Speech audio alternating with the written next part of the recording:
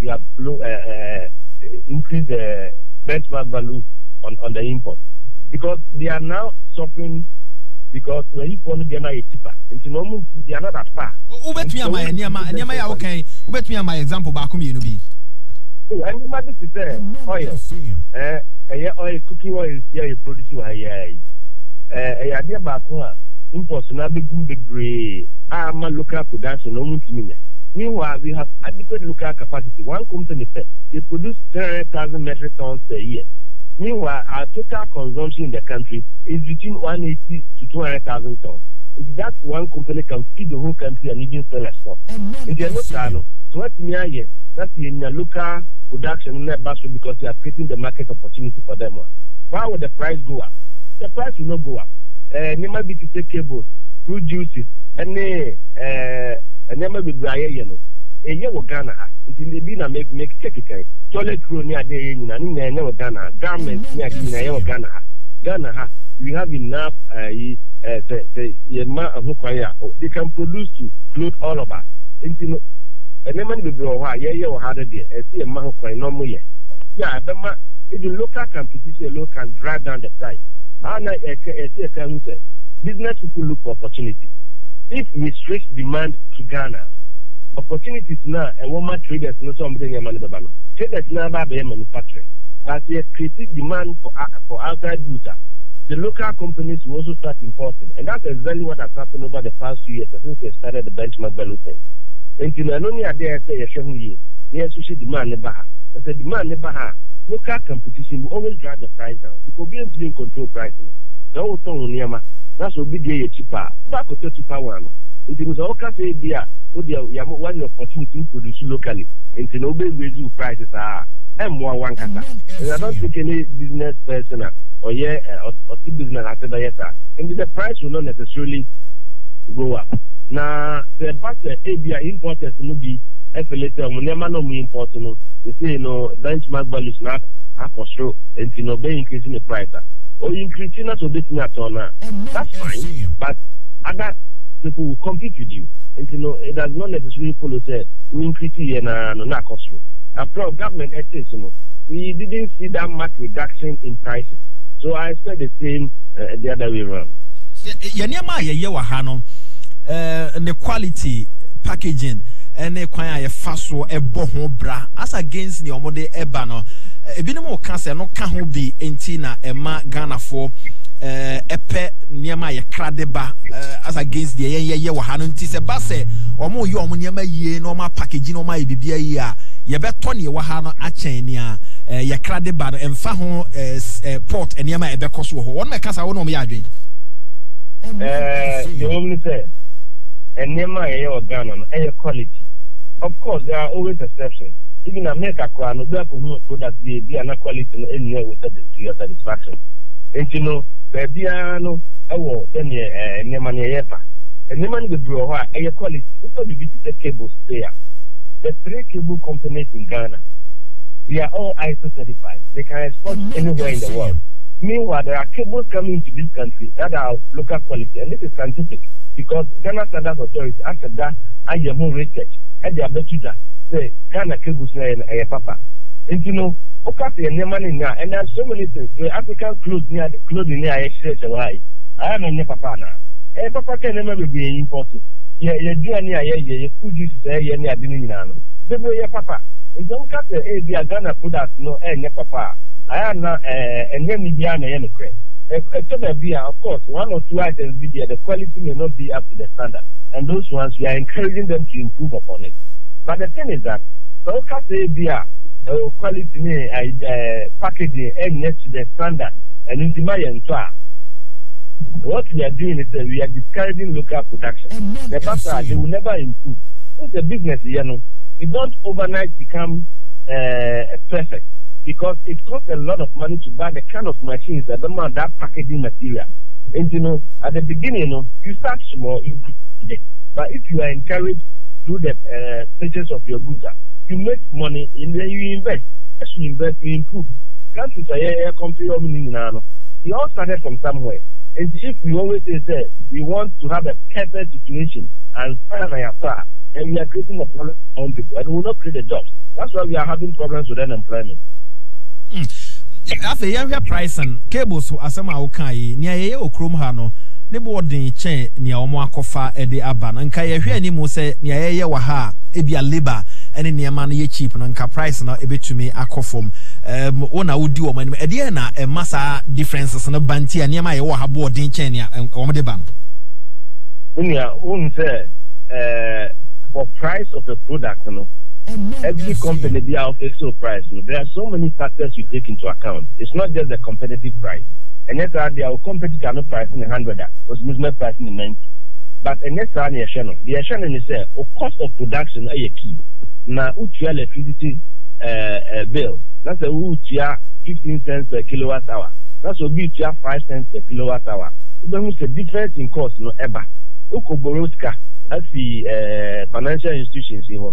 Now we are 25%, we are 23%, 20%. That's a bit 8%. Definitely, your cost is higher. No material now, you know, and the money we grow. Instead, then raw material base no Ghana.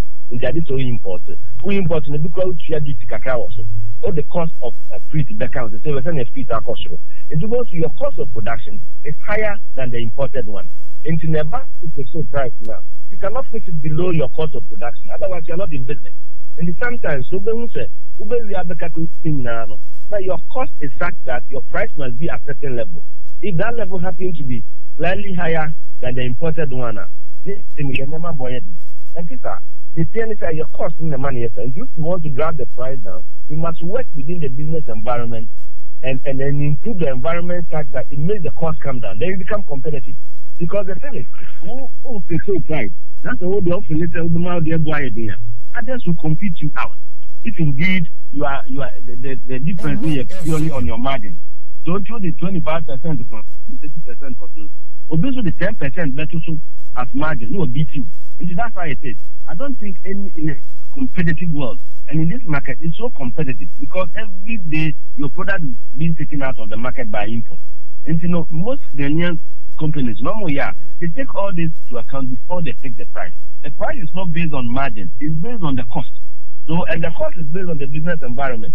Of course, there are other businesses. They have operational inefficiency, and it adds to the cost.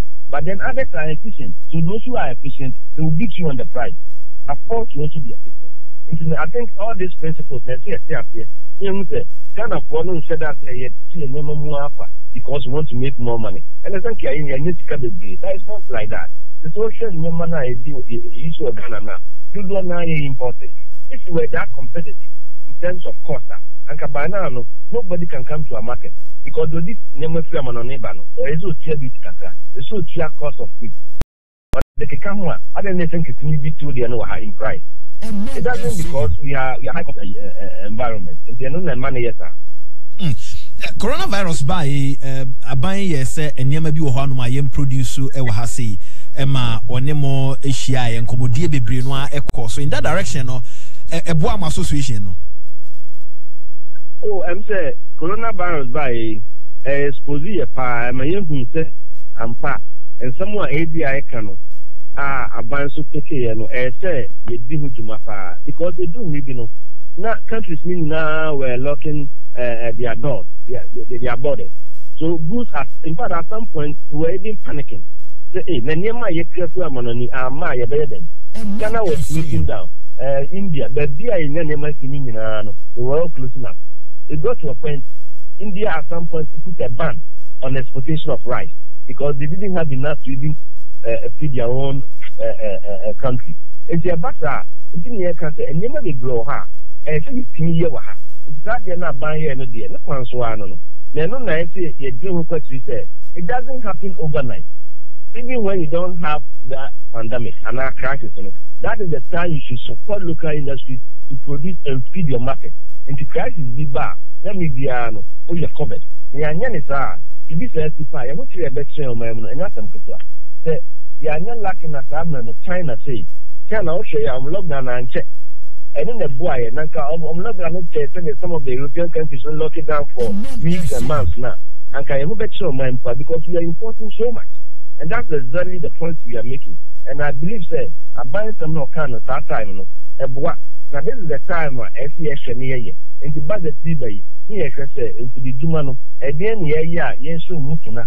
Omotinya produce amma ya strong. Now the this aba ya rely on our own products we consume locally.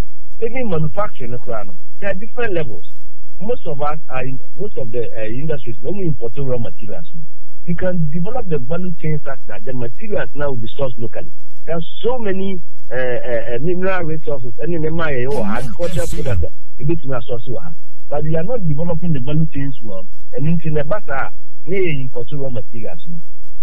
Let's get to a stage that raw materials don't do any benefit. Then you are self-sufficient in at least basic food. I know the which is about na country no you won't change the because the bit produce na man o higher.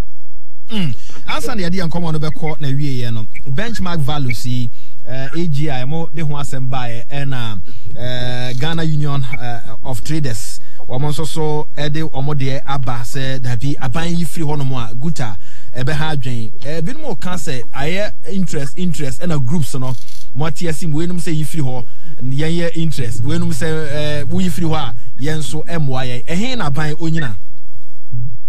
Oh, the thing say enye interest traders no almost so many and crop because we producing your man traders na eton. And you know it's not a problem between ADI and the traders. That's the truth. Because Osha a company Unilever friend Nestle they are in the market. It's not necessary that I set up small shops in Mokola and the rest and selling. It's the same traders you work with. And it's not against traders. And traders no every trader sells to make a margin. They don't care where the product comes. The many organa, the many margin, many profit kakra. That's all Ghana happen. And you feel important and you didn't get money back. They are not more than the traders at one market. The traders sell our things as well. And the traders wouldn't mind. All they want is that the products I'm selling, I can make my margin. Oko Kanichi market, Oko Mokola market, not the home. Or turn to maybe, or turn Nestle products, or turn Unilever products, or turn no Benya Kakra or so. And then here no. And you know, and then enterprise between ADI and traders. Now you didn't say a basket said you consider the country's interest first. It's not interest of a certain section or a grouping. Manufacturers, you know, and some of them and yet some interest per se in Kwan or pursue. Of course, they have invested, so they would like to have a return on their investment. But more importantly, which is very important to the country, a job that is creative. Here, can say, and I'm saying benchmark values nearby in it. One of our companies, no, right now, Avanas, almost closing down since February this year. They have sacked more than 200 people. We lost jobs there. Another operation, oil mill, they had about 150. They've reduced it to 30 just to keep a skeleton staff because of the benchmark value. And you know, as a country, we are losing jobs and we are crying for jobs. About 300,000 people are coming from our schools every year. How do we place them in the jobs when we collapse the local industry? And it's not the interest of AD and ECA. And our traders know, and yet the traders know, traders don't have a problem with ADI because if we reduce the import through some of these measures, they produce locally, they will still have access to goods to sell. And what is the problem with the traders? No, it is ADI, forces are more together. And I'm in a situation like this, making their margins slimmer, and therefore they have the difficulty. Meanwhile, Mamika Debako, benchmark dollars is not an imposition of a new tax or imposition of a new duty. The duty has been so for so many years and decades. It is only 2 years ago, April 2019, and I bind decided say or better so. And you know, it's not something new. And you can say benchmark bonus, and the new duties be back. Important. It is not so. That has been the situation all this while. Within ECOWAS, under the common external tariff, we have a same tariff regime. In the BI, the same. Ghana became an exception when we use the benchmark values to reduce our import duty. In the other countries, the duty, and it is nothing exceptional, except the Ghana no yes, sir. And if I say, I say, I didn't know, I'm what, and the idea for no. and you pay near can want them. The very day I bind this answer and buy they can say MY and MY and my employee nipa. And you know, I bind don't come with them. They can't want them for the past 2 years. The Nyanaka and they a buyer should data, wash statistics. For who's ampa, it be a revenue no more expected. A matter cargo are no more expected than the ban a matter because the expectation was there. Nemana or other countries as an Abagana. No, then from Ghana Port Street. Let's reduce the cost at Ghana Port. That's part of the meaning data non set about that. In the Abana with a day and I'm wine in the reverse. Oh, reverse now. You are only going back to the same point where you were. It's not an imposition of an additional duty. And I think we must. The interest, or when you ask me the question, where should government stand? Government stand should be the interest of the country, the interest of protecting jobs, the interest of industrialization. Abandon Casa de Sina say, or Boama industrialization. And until now, the big policy about one district, one factory. That's only one district, one factory. 2 years factories across the country. That's all the policy about they undermining your own policy objective and agenda. Now, I think that is where the government position should be. Let's protect jobs. Let's protect the interests of the people, and then develop. As we develop, the CIA can say, the African Continental Free Trade Agreement, and that means Ghana duty-free quota-free. 90% of the things we import from other African countries is coming duty-free quota-free. What does it mean? Also, basically, export it to other countries duty-free quota-free. Now, if through these measures you weaken your industry, as I'm saying, some of the industries have reduced their size of employment, and when you reduce like that, your cost per unit, becomes higher because you must spread it over a smaller quantity. And you become weaker. If you are weak in your own market, how can you export? And the situation we are having now, if we don't handle it well, it will weaken us so much that we can't even export to take advantage of the Continental Free Trade Agreement. It will become a dumping ground from Africa, which is duty-free, quota-free, and then from other countries as well. We also have a similar arrangement with the European Union through the EPA, interim EPA arrangement. And let's bear in mind that if we are not competitive, if we don't support our local industry, it will get to a point we will not have any industry here and we will become traders. And if that's good for us as a country, let's pursue that. But I don't think so. And the advance should be clear to all of us. Employment creation and industrialization. Thank you. My name is Medwas. Prepare me, Bekasa. Yes, so yeah, that's the Dean Edison Chum Aquaboasi, Edema Association of Ghana Industries, and Yaneno Edi and Command 107.1 in higher Oman FM. Mr. Speaker, for the last 2 years, 2018 and 2019, Ghana has been among the fastest growing economies in the world. Ghana's recent growth has not been primarily driven by oil, it has been more broad-based. In fact, non-oil GDP has increased from 4.6% in 2016 to 6.5% in 2018, and is projected to reach 6% in 2019 and 6.7% in 2020, respectively, reflecting, Mr. Speaker, the impact of our flagship programs. Mr. Speaker, the increased economic growth has been the result of increased agricultural and industrial output.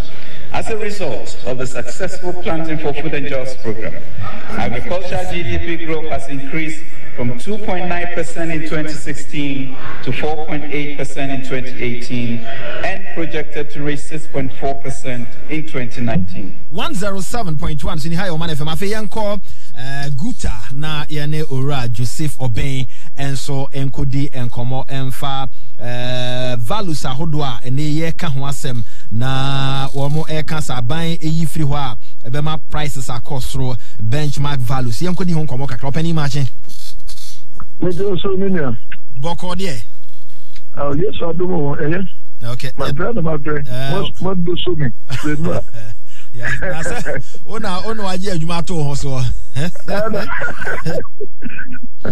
yeah that's no pay na yadi nkomo e de free AGI for ho yadi nkomo no pay yakọ yahwe niam ahodo be free mrahye badwafie e de aba ene specifics groups no ne mo hwe eni mo ade ba ko a ehun komodie e cost finance minister nso mekasa and so I say as what the benny benchmark values no na AGI for actually or position wo ho a or much say wo mususu say esase etimi protect industries I work room ha titru manufacturers or manufacture near ma or high local industry na was yet me protect na ni omo any aban edi ho nkomo ne say enye say benchmark values no yenyi policy ni nyina enfio but specific product bi ho no mo a eno en aban hwe na onye nsachiraye ewom guta ehe na mugina yo that's a pioneer say obia no a ochi for sempa kodo say Ghana industry say tumpon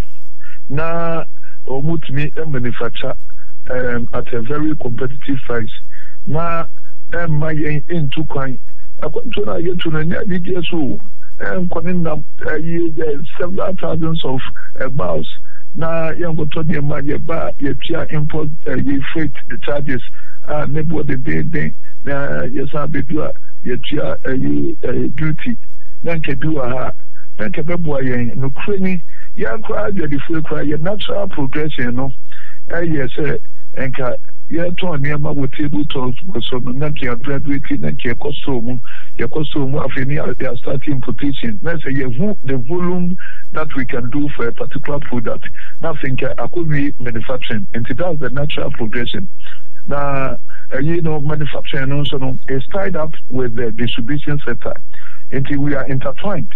Obi obeka say manufacturers and our distributors you are bound to fail. Anything you look at manufacturers they see as their rivals or competitors, but they don't have stores. Source na shortfall no yasa akofaba na the Urano Ercano, Yena Yebo Abanchi Dom, 1D, 1F, no Awomde Bano, Ye Shani Musedu, Ribino, Nanka Yetoya Niamano Dua, Ewaha, Nanka Amanonifo Subitudua, no Oman Nedi.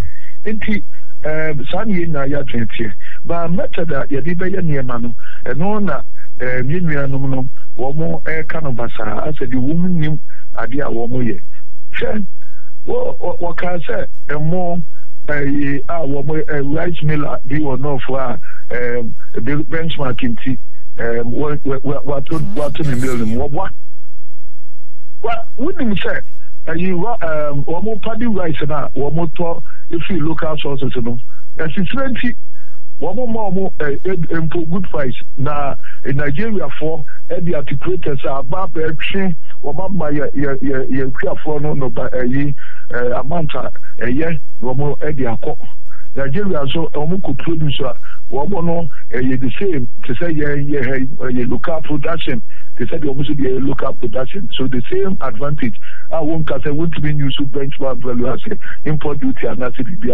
There's no other factor. I will make us Nigeria is different, and into that we will be to me better your money educate. We won't need material no. I will better. Mr. Obi, mami tu yasi. Rice asama okay. Nigeria, we need to so import rice at the back room. We do ankasa rice. In fact. So we imported rice and I say akoko nam e de baho na yechiwa over them not less than 10 years. They say paddy rice na yen so ho no which are a big ministry which are ono ankasa enwa menen wo PM Express and wo ka say sa company no business na changing no say benchmark intino wo say wo munya material no emu because local produce no and buy now for na ye no one more every 1.5 cities.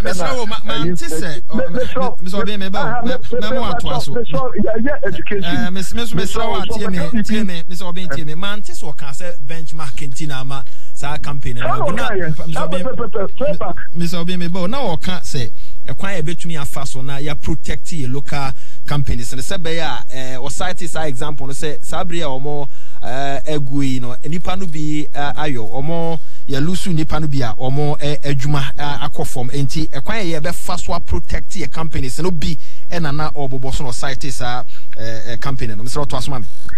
Any paper show some more ye and one more factories in other countries. other countries, one more products, very, very cheap. One more say, Argentina say, one more because for people are betting about top. One year fee, one more factories in a blue train at a cheaper price. Maybe our beton Ghana and Timothy say, Tina will be produced at the end of Ghana. That's the crux of the matter. It's one more benchmark or more frustration with imported goods now. They have to benchmark their prices with the FOB prices. Now, what compare we are? What was that say? Argentina raw materials, world over. They say, within TV, so there's a copper price, you see, PVC price, you see. Now, in Ghana, you're producing like this. And on that, I say, only buying cost of borrowing, utility charges, one more inefficiency of doing things. Say, you factory, I walk China, who say, one and back, and then Nipa Kakrebi, Jumano, one more management and Nipa 20 will be a usual language at those things, and I tell you, Ghana has. Your companies are they are doing extremely well. Any attractive class will be a better locally. This is what we are talking about. But in any case, let me talk about the benchmark value. No, higher before. When we say benchmark value, out of the blues. That step in previous and free you the better form. Yeah, problem. A problem. A shock is here. The Bia journalist. You know what to say. The Bia no. Yeah, cause duty. About the number said the maybe as one no can. And he call council state. TRC no say no. Maximum the do. You call Omanfm. You call your is this what you have to contend with in the market? They say yes. I say no. Then we have to do something about it. And one more year, no, okay. Woman to me, in use common external tariff, no, but one more discount to value, no. And the tier one more on the say, if I say one more, one member a duty rate here 20%, no. What can you know for other VAT in other expenses now? Salary will port one. What can you now, Kubuma? Let's say 55% into $10,000 now the contract, and so called for 5,500. Look, Jacobusia could Dubai. Now, what's Jacobusia 5,500? Only $100,000. I saw compare $55,000 into a benchmark here, and nothing in now. I ain't. So, say, a buying as a benchmark policy, no, all reverse here. All reverse now, all reverse here. Sa Ohanum, Emusunum. Omo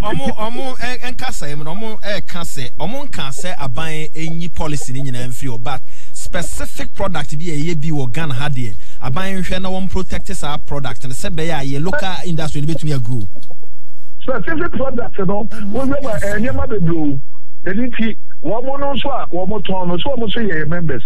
And only you can't comprehensive because year before a cat are normally buy, you know. What kind they do on Mamudi Ashaho? Well, I can get now your school the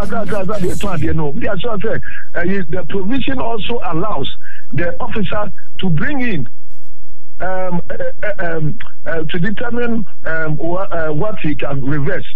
Other things, what the employment mechanic natural. And it's not that what we know, I did that that now, now for one rope near any market in there. Yeah, can't near canina. And one more year is MYA. It's you're buying a single January, yeah. So what will they see that? That's what we will see. Of course, trouble near one. And then so what's the benchmarking now to do? Maybe a dear overside for the mitigating the plight of the trader and the consuming public. And that's when you have the Simukunya, I can say, they see the menu susa you will buy. If you are saying this in a mayor, Ama Moho Ajomo, although I never had a yard. Now, fortunately, you know, we're just very sensitive, very sensitive to the plight of Ghanaians. If ADI do not know, because one more demonstrate PowerPoint in here, you know, Vice President Emma EMT, you know, administrators and of say, yes, maybe ye na wo mu nie abanye and wo mo ka wo mu nsem na wo nu say wo mo kwa abanye ni mu a wo nu asem wo mo ka tra abanye say eniema na ye de ba no because cheap import eniema na fu adwaso into wo mo de no wo mo ye den a wo mo timi nton me ba to sa no wo ko wo mo nya kwanya no be gina wo radio isu a we don't matter because of a set were inside general public against it. No, I got oh benchmark value never buy no crown. Consuming public and so because the follow seller your ton your name man upwarding double standards. And you're sure. I didn't want you know, and you're fine, young come for a vita. Well, you know, someone did the 2 years already. No, one more leverage over rest over 45%. Yeah, you check with 20% to 35%. You know, one more edge, one more fire zero rated duty. Dr. Bemami Musa Semi in Chatoni, if you come on Umbrana, ye say AGI for Edwamas Makoto Abayanim.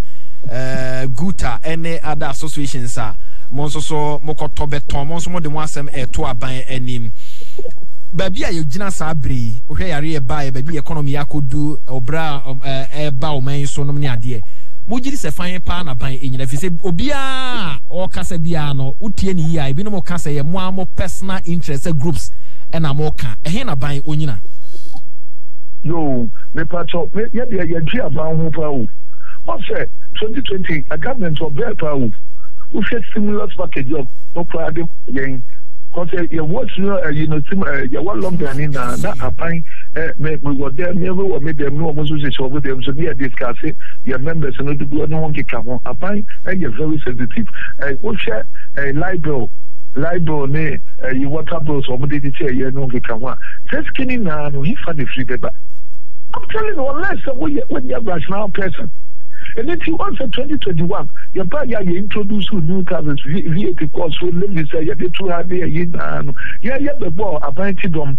Yeah, some can say, you educate your members who beside here, you know, my forum, educate your members in because you say, 12 costs will be a trivia. Yes, you have performed everything because in the part you cheer to me, you come every pet. Your input to the budget, businesses have started showing signs of fatigue because of the new taxes about the world commodity prices are up well. If you have copper prices, PVC prices don't account. So we try to know $100,000 and not be useful for illustration here. And the first rank out the top 4 containers. And then open 3 pounds and 100,000 krona out of 2 containers. Now, what do you now offer ship now? What do you no 2 containers? No, but also what the bear $30,000. So we get and I will be a high empty container now. They are back. Ubaswa you port charges now after library, you know, and they pay lines and near my woman. Yasaba pays 1 month. Now, what say? Yeah, Oman and see and almost say fault. All the one walk as I was say, I didn't reflect to say you better more import and I buy more. You better more import. Frustrations way any price consuming public, you know, we want to to your near mama now you mean more turnover, no. And then it's now ye. Now they say buying who you be there for the opportunity cost. So one day 12 for each half back. Nothing consuming public, nothing there. One more who crowd, woman to be dry. A better yet, Naka, near many view about port, one near port will be your way. And what's some year cup? Dr. Mamino say, me just say, one make you a point, clear. Now, me just say, a break when the finance minister, we are, you have common over to us. Okay, opinion and no dean common Eddie Joseph Obey. Na ono ena eda guta ano na yaneno edi enkomo 107.1 so ni high Omanfm ya na wa kai se adwumaku bi ada Roman anope ya tenase Fine Care Limited ya omodi nupa abedwa so anope wo mo ekura yi mu omo boa ama dwumadi ahodo ayedie nyina etumi akoso Dr. Gbedema ena edi wonum anim sanso ena wonum anopen so omaye adom etese JK Company Limited omde mofra niema yeton mamofra adisua kosoro anopa bia ye kawo no enenso omaye krado a womo eboaye emawre mfi se Dominion Herbal Powder enonso ewodwaso anopa womo nso ekuraye mu sa ena enei wonum a eye promotion kese eye Franco Trading Enterprise phones papa fie womo ekuraye mu anopa wonum nso a eboaye bio na enema nyina atimi akoyie eye wonum a womo ema e baby atena te se TDC ya omo ema ye baby atena na yenya asase ama niema nyina akoyie wodi wani ekire tema eho ena womo ewo emawre mfi se wo pe fuel atwa fuel e wo se wotumede wo hoto so eye gwel odi wani ekire gwel o maso ye bia eniema no ebekoyie ede amam na sa no pay ade a Ghana card no nsaka no akaisa registration no so ekoso telco sana se o network a use no okọ mo office bia eniema no bekoyie ede amam wonoma womo no enum ato nso so nkaise tabiafo ede tabia abedwaso a womo nso ekurayi mu na eniema ni nyina etimi akoyie na ansana obenuma duro bia na wanya bibi papa bia no ma ebi eye Ghana kokoa eye premium kokoa anuane no ewo mu no ewo soro no onum wi afi wo waduro bia obenuma na eno nso wanom ede aka ho emo a ye di ho nkomo yi na ye kai wo se Ohima Royal Rice ena lead Ghana mo a e Ghana ha nyina ye to apete enkran ha ene ne mpotemu a enope se wodi wani kirem ya yete se nima afi mamobi ena kaswa ene nya bibra wonsa ebeka bie no a omo nso ekuraye mu St Peter's Mission School for eboa emamofra no atumi anya desua na ye ngoma sua papa ye de mabofra no free crèche e de akwakopem senior high ADB Samenkai was wakofa niema ba ope bank papa bia mo aso asene eye ADB dependable herbal home omodi nro papa abedwaso a eno nso eboa omanfo dependable herbal home omunro no ebia obefa bia ye papa na ni nyina nso omodi adom na edi animo se ye maade se ye memade se ye oba ne bema amobenu mofie adom na edi animo no wakai ahye no nso ofre a womo nso eno ebedi nkomo 0242235555 a dependable herbal home rent to own a house ningo pram assembly no partners akabum na ye ma obabi atena nso anope wo monso ekurayi mu ye boaw am watumi anya baby atena wo bra osika no utua na nkete na ye eje ede ato ho wo bra ebia wankasa wontumi tore bo kura osika no bo so me beso no bia wontumi ntosa mend ba kokora but sa wodo ho bo rent to own fo ya onso betumi anya baby atena for 0557 054 635 0557 054 635 na omonso ene omo enkonkodi enkomo won meboa ama ye did obon krata ene monsem na brown asabia ena garden asabia boko nyamia do won rebo den wo pass na edi ni birthday na phone yi yes phone kura dum ake the din kura won time mbo dabi the din ko send the best and the wo pass ba do na edi ni birthday yo yamana odapa na the classmates do so rehearsal sa enyu mo beto amane nde and they would tipa any very small ways and yay and very small ways na you man happy birthday oda mwase me facho and na masabia modi no oda kala mbele makati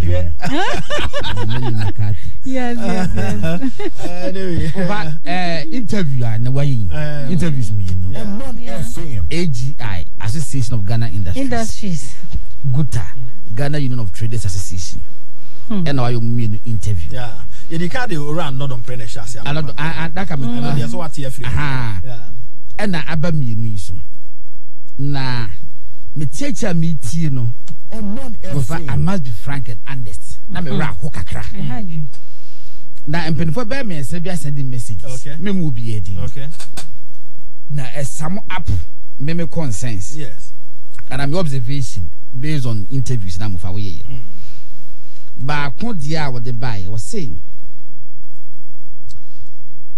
the selfishly inclined budget debate to quarrel certainly we na ho ansa okay omumienu nyina me ba be wi a na ma share the interest of Ghana first. Nti me busa question, me busa obia. Yes. Obia so won yi ano a wode ebai. If you say eye man na ye kyekere na ba bi o man no betu mpon na wo se kyekere o man no e de ko. Nti AGI president me busa na say ayemo ene adwadifo a o mo fa ne ma ne beton. Ena mo twekwa ha yesi mo interest enti he na ban ko gina opani no ya no man 40 ewura me busa ewura Joseph Oben so say he na o man no enko gina aban ko gina ono so ya no o man 40 afeto a wo de so. All right, now all the different groups are headed by, it's unfortunate but I have to read it. Now mo so say feedback and go for them all money. Was all the different groups are headed by only a few filthy rich leaders who benefit from whatever policies any government introduces. Very so the idea about was saying, why is this man not talking about exporting but always import? Can't he invest the so-called $100,000 in Ghana into the manufacturing sector? Government must be bold and damn the consequences. My grandma, who has been farming cocoa for decades, haven't seen a dollar before, but it's a sweat and toil that brings in the dollar for this man and his kind.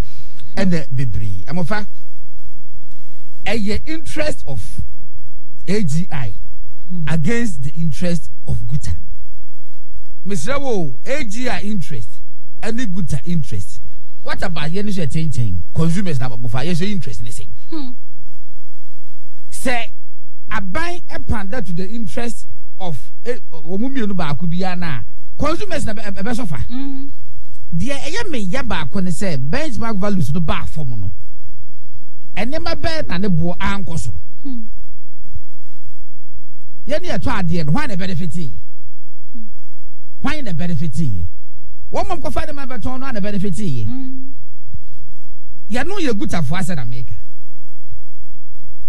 AGI for so amofa. Omo capacity e wo kromo sisi etisen. Ye fa de se ka se ma emo ma bi mu a. Emo a ye dua no kromo ha amofa mpacho ebeso yen yana. Apart from so ebeso yen no, me pacho ni taste etisen. Ye tibi toji. Local first rice the same kun ye timi to e de aduane. Who you are here my rice ni few others are we are they don't say the timi to di. Bebre to e de kofie ekotugu. Meboa. Bebre to e de kofie me ko program bo ka say sia no local consumption na 50% and na foreign consumption 50% patro and the mu data we die. Ye ni papa 20 ye what dem say no mu. Bu say the 20 they say when was the last we be the local rice? Actually. Yeah, to the best course of local rice the build this idea say yes. I take kramaso. And what no more interest no be interested there. I was a buying share ye. Na enra ko message information bi. As a bia wonim say enipa dodo na mo ko import ne ma bagana no. Ye campaign Ghana for ankasa import ne ma no. I account for 15%. Oma no a big campaign they say what Ghana owned by foreigners. Owned by foreigners oh no mo ye adwo Ghana e no mo kwa import enu ntira bo fa be hwe no e omo na sense kan yin na e ko mboto omo so jiska no so a no mo de ko ma repatriate jiska no de ko Ghana for amofa ye first 100 big importers e wa Ghana unya Ghana for 10%. Yes, omo Syria for ni ade omo Lebanese amofa omo Indians amofa omo ye ni omo hwe big shops o maji du krom ha akese traffic kwato big junction kwap first transitions Omanfm Quintessential area no maye ho Cospinters or companies in America or money the big importers or one of the benefit. Madam of me trust a band say or beshan was strike a balance. Amma ye it's Mamufono so I young of a bibimba. Na ye told your man, yes, a benefit. Na a bind to lose revenue. For baby Druno. Said by a many packet to be and a card as a kid in a benefited ye. Omukwa de benyandi and then abofaka aban uses can for the free SHS my obi enyabi that's the crux of the matter me say do mu postring no eya kwa de say they are at each other's throat be wuna we say and we say wuna we say but a behwe no mu di abofa aka baby a better hours I trust finance minister say money economic management team na say no they will strike the balance na ye no consumers ni ye hu atim atoye mom ade e be say ni say enye ni nyina ngo ye free so enye ni makakra bi go quickly mami ye be san basa asem no eso yenko owura kodwo pon kroma ho na mabunu no fem budget a ene e ba so no ye no eni ho nkomo kakra say ansa na e be ba so ene yi na wa engage mabunu no dodo no ani wo mo edi nkomo opani ye mo wache mejo so ne chai ye ho ye na nso aye na me adom ya da sia no pay say waji enso sector by sector aban hihye ya oye anope ye didn't come bebre from AGI to Guta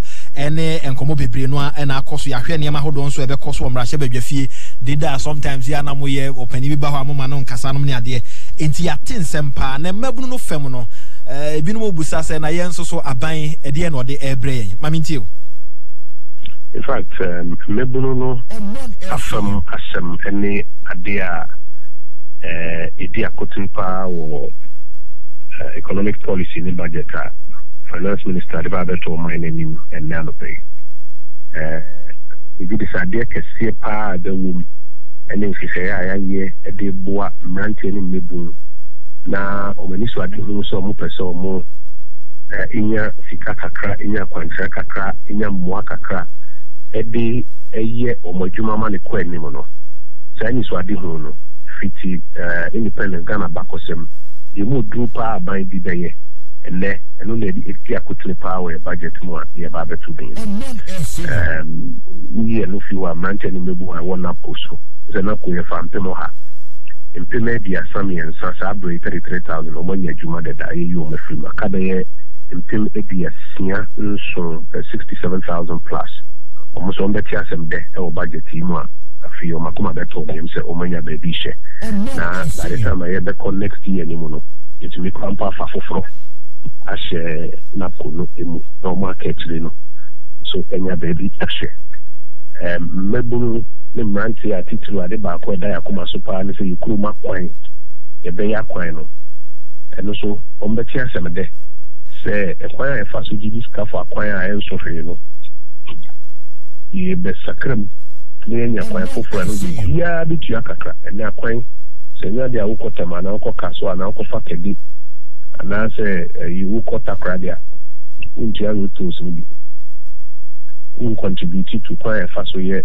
akwan ho adwuma but ene no openi no be kire kwan ya ye be yen sakra kakra na mpu se wo mfa sa akwan we so apart from nipa 25% to 30% pe no mo mutua ma ye ya akwan ho adwuma no elu bia to ye bi na enkoti edura sempeni force no anya ha wo so no yesi elu nipa enti elo so manche ni mebu beti ho asem de because ye ya kwan no manche ni mebu be adwuma wom ye ya kwan manche ni mebu o adwuma wo kwan ho ebebo a wom ye ya kwan no manche ni mebu epese eko eba na omo so tumi ya yo adwuma no omo so ebo tini na ye ma fa manche ni mebu ho the youth of this country na me are shim so many beji wo dia opinion be ka budget no enwasua ho asem mabunu dodo no anso e wo nwasuam wo hwe se de wo kan ya kwan no ne ade a enwasua ho asem so aye eno de MCA education free senior high school program technical education technical vocational education ya ho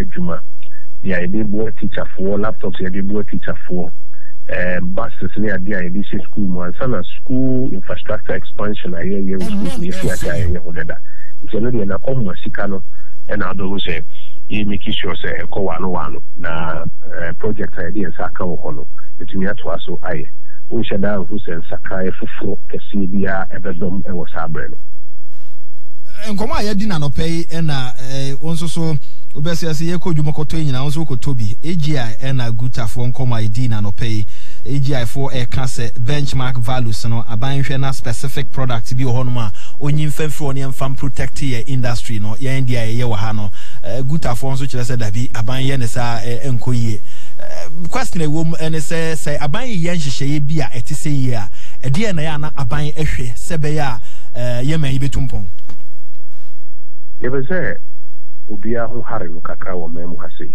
no no a na dwuma kakra be ye no to me a pigeon man accordingly.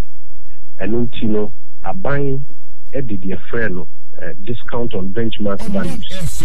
A bar bail fee to the account say it's a first now the name of your butchery by one I would was some Somali and the any boy 1,000. Me charge you tax on $1,000. So you will say the wapa or no undervalue a deal. Into the benchmark valuation discounting a buy say. A DBI in sending a ton with USM and St. Jason. And it's a who say what the container now they are about 1,000. Yes, you hear money in say they are 4,000.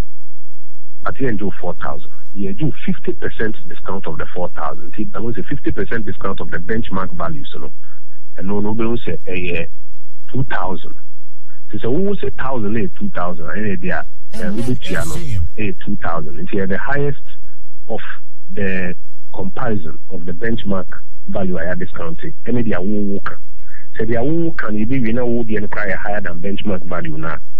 Not what you are they are work. If you are see the year Jumano, a boa, a maniama boa stabilizing any idea report. It is first not the report will be in a sotia kaka. But you who say, and never Bakumi in Sabiano, the year Ghana had that. Inti say a cost worker say a ticket tax and also for Sanyama Bakumi in Sana Ghana Hasina. And never be in Bisi Baku. Nipa all ye be Ghana has it then, and the end to that because no Kofia Buchabano, maybe any tax no swamano. It is Akoko. Onabo, Akoko. Nkukwa is yenye nkuku fee. Obi to me a poultry farm kaka. No, and there will be cocraba or say enti tax no so mano. It will be no nipa onye nkuko Ghana has a nakoko bianto. Intimini no tifi na and could no poultry farm on 1 day yet. You need to say fancy a more a Ghana has a say a cost what to tax and also for a more. A better bena one of my idiamu and the other and a Ghana had or to me a pejomodi. Fanasa Fibia no sika ye decoto way and fatal exika decoto and money a cocoa man on the ban. Francisca near $300 million. And if I say you can your market $300 million market for ammonia cocoa Ghana has a.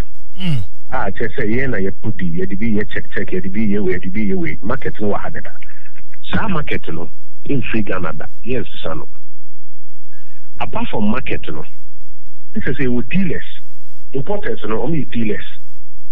Let us say with dealers are omo ikura sika only to me imported and any akoko $300 million. So dealers will be ampamo if you will be a young human film for some of that. Emum the SN say dealer no okoto akoko near monofibia Brazil and Thailand. No bow says I buy it to taxes so the enemy miss me the any kahobi.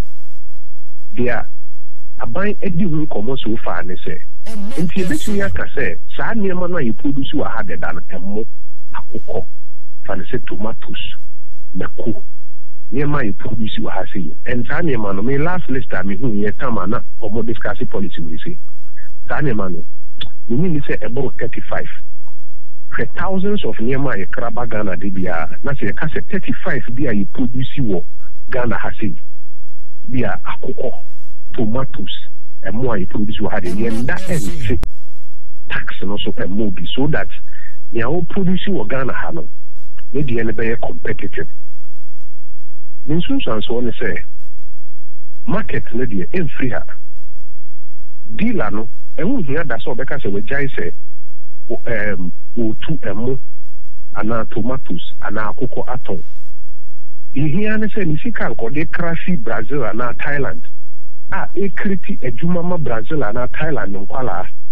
Ewa bra mimi no yinyanum tifi. Omu ejuma je say sikano. Onfen to from local producers no. No fen ma market na wa hade dan. Ye ne sa na ehu enko hia say enema bo be koso by 25 or 35%. Ye ne sa na local market na wa ha no. Ye be koso asebo local producers ni dealers no. Ye be koso aye juma but supply source no and out to sakeke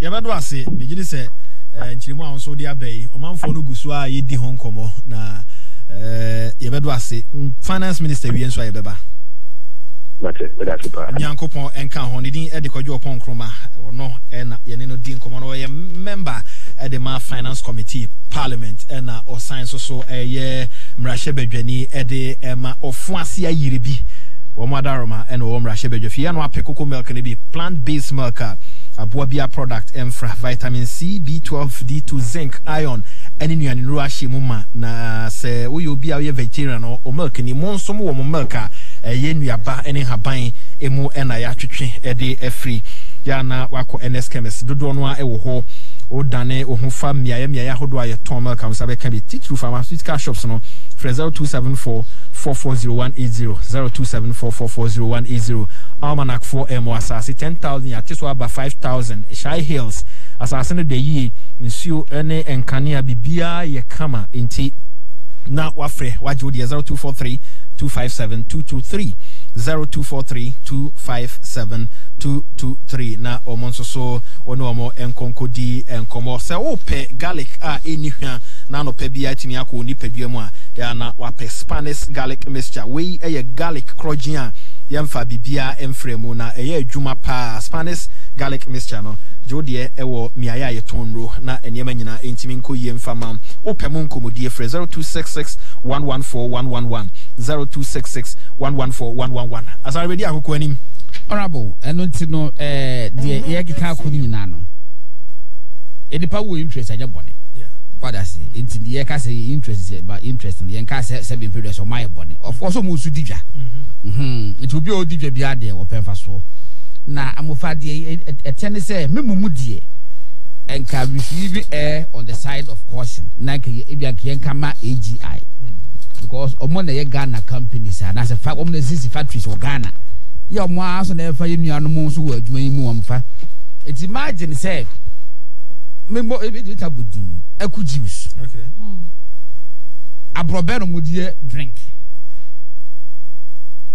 ada na se timi ebiem emma enkofo so tikofa eku ayi abrobe drink efra manone ebegu Ghana abra ye wa abrobe factory wo Ghana so the question back on the say but you rock your pon kroma o chere say thousands of products in your crowd ba Ghana but omo kan ye no so be kaya is about 35 pen a year yes about 35 or 37 yeah and no ye local ones they produce wa intimi hu de enti obi betwe we home man so say chenchena ye ntuni nyina ngu am for about interest ye no e wo ho no mo na question did I make a side example of eku juice no eku juice me said that boy eku juice did because of one factory no the first one buy amofa na eku juice na se omutimi eye bebre va so mo 1,000 cartons a day na enam say yatete import so nti enkofo so ko fa begum eku juice 1,000 cartons mo ne day no afi nkofo ento wo busuani no akwaje besia wo Ghana government ho na bank aro na kosi sa factory no eno wafa wo na afofo miensa begum enam se yentimi ntonti wo na afofo miensa de ba betina fie wo ato factory nim what abofa de he na obepe question ba kwa busa de say na eku juice the capacity a wo you bet to satisfy your demand say as a bear say ope pineapple juice pa no nanum ya de pa oh me do but me pineapple juice no me pineapple juice me the orange juice we the orange and a melon with the ginger one I said there is no one oh entabofa ese busa say local capacity no so te say enkofoka say enipa 1 million I can say 1 weekend mova omunnu anu eku juice eku juice e wo that capacity no anaye wo eku juice factories bear for bi wo Ghana mo so nyina eye orange juice ye o mbetibi e dey satisfy demand no ana say eye yes dia mova say eye yes dia so mbetibi satisfy quality ni kama taste no sa de nyina ye pe no dia any aden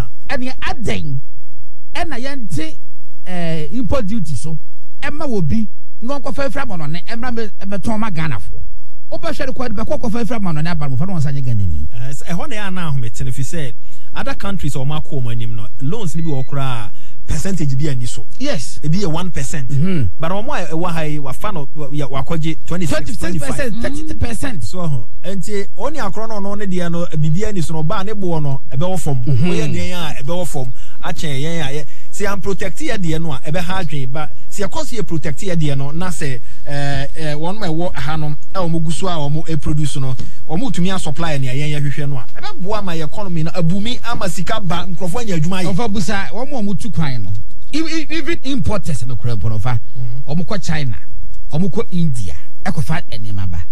How many times I don't know who Mercedes Benz I China and India da it's not that omuntimi nto mofa obetimi aton fofofo na import duty e woso no yeah obeti that Mercedes Benz 5 Mame nkwa ma no so a senior research fellow at University of Ghana George Domfe yene no enkodi enkomo kakra emfa nkomo ya yedi openi ya mwachi ya me nya mo fa boko de ye ho ani mo mpa bi bia boko okay ye ba waso ye nkomo ayedi na enne ye twense finance minister edi sikasem ho hihye e ba betu dwan ye tumi adi ho nkomo akwachire nia ede show bo kakra ba e wadwadifo ene wonu ma eye product we krom ha entem ene se benchmark values ane wo ho a ye de te duties eso e wo niema bia okra de buy so 50% ne ade ebi no ma raise it through AGI forces product ye wo ha na de nke betumi a aban enyi sa de no mfamfiri oni yentimi mfam protect ye de na ye no wa ha no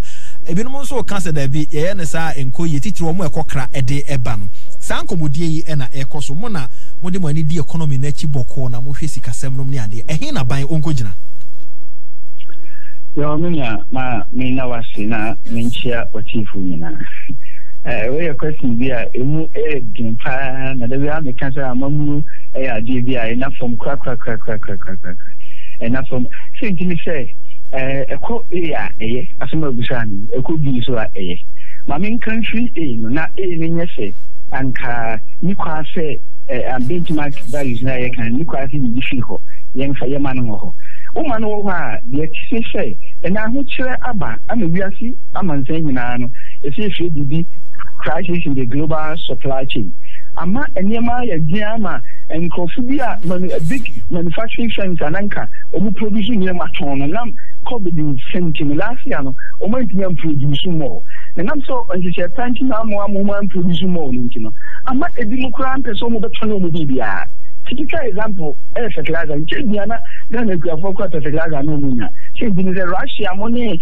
some economic dia mo produce no kakra mo ye last year na na na ewo ho no o ma yo ma dinje o mo so de ma o ma kuafo enti ama eniema nka na first bia o pese wunya o pepa kranka obenya no ene unsanka unsaka so kra na ne bo na de ayede kini bo na ayede nti no o mo ba ni e beton ne Ghana ha almost so me sabe almost ya beka the profit nti no mo so mo ye aduma so mo ko tona ma no nya board ya mo so dia beji aboard na sa ekobasa na de si ya ye kaso ya enyema aye basa se na ko ka se sa enje ya ba ye ma import eba from kakra ni duties ni ba from kakra na e ma ye ho ha ye so ka se si ya no enema bi o mo bodi ni abai any free so na onya ni che ngo nsa kire mu so be ya import values no be cost kakra ama o mu friends na wo Ghana na are competitive hono ha jin kakra ko ba sa na consumer ho be kire ni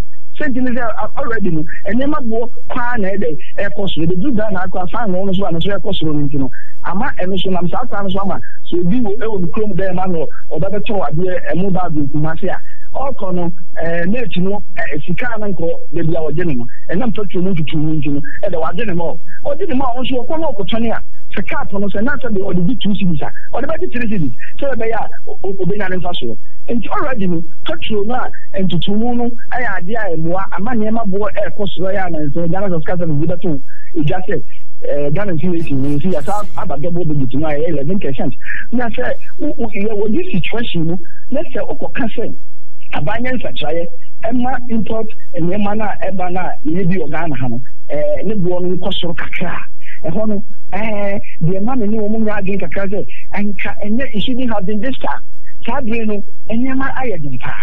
And no matter the fire, me can't show me about the kind of the actually, I'm a room to say, oh my, I'm not sure to go on. I say, me can't hear you now. If this were a costume, again, I'm not inflation, maybe, actually, after the another Ababak.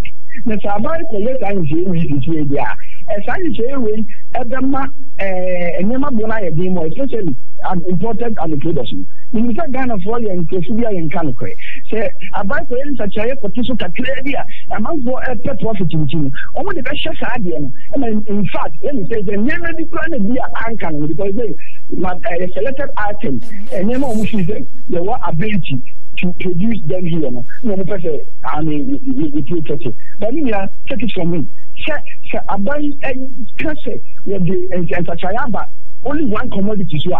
Omo ko fa ne mabeton omo de gina so actually PM e ho kakra no enemy because we need control so much control our economy is free open market economy we need so much control over individuals so as we be turn out there it is determined by demand and supply. It means we go down because we are buying the control price about the baby actually in 1970 late 1970 early 1980s not done and then we can just say so in the fuck crano and I'm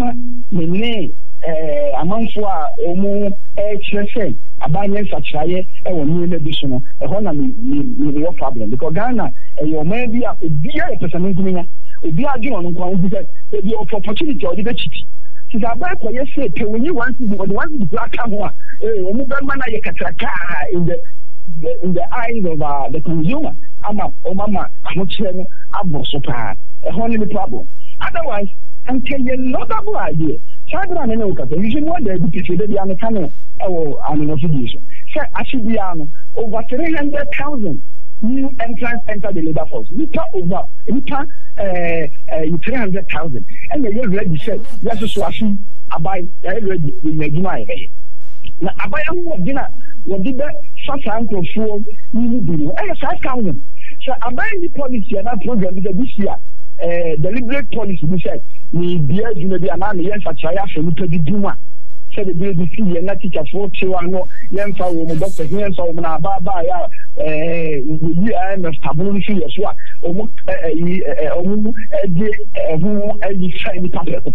and no more Sammy the about the king of 20,000 a year but on average there was normal year about I'm what give it to the 5,000 sharing as the same way the can to can UPS I got for I don't know everyone so and to I do really as an uncredited private sector over 290 something about 5,000 and the private sector and I say almost mass and free Juma.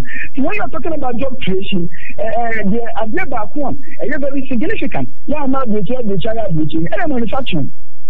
Would be maybe can you do iron now near my producers again is factories encourage this amount for the factories no we are and then time and no yeah they very difficult say kwa tani we nyama wo kono to do na no medical town Ghana yes be e ko mani ma o match na market outside Ghana na enko ba sa no se market na open na be bi also ya buy na uma akwenya say and to for bi o ma no abuchi so interest rate and 2.5%. Now Ghana and Europe got 1.5%. Now Ghana any is 21%. So we are about 21%. They are there with Ghana. No, we are about 1.5%. They are there with Europe. Now, my acquaintance said, "You are waiting. No friend the enemy town Ghana ha. I mean cheaper. China Ghana for no better say they are in Ghana. They go in Yantar. Industrialization efforts, firms now manufacturing firms now is here and do now one teaches one factory very good agenda no and position in Nadu. And Tiahono we was strong opinion say about acquainted diaso protect our infant and industry. Idea the we were telling government to protect the infant industry. And I do infant in the industry, they are still infants.